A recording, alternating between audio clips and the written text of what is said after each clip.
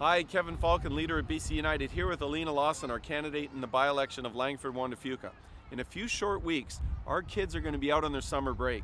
And for 6 months, we've been calling for the NDP to put some restrictions around their reckless decriminalization policy that allows for open drug use in our parks, playgrounds, and beaches.